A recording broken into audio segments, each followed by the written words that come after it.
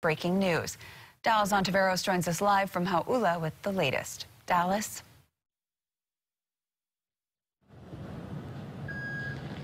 Good morning, Kelly. That's right. The investigation is still ongoing at this point after a 31-year-old woman was driving with her child in a white sedan down here on Kamehameha Highway, and it went into the opposite direction, killing herself and her child and injuring a couple from Utah who was driving a gray vehicle driving the other way and is now in a nearby local hospital in serious condition.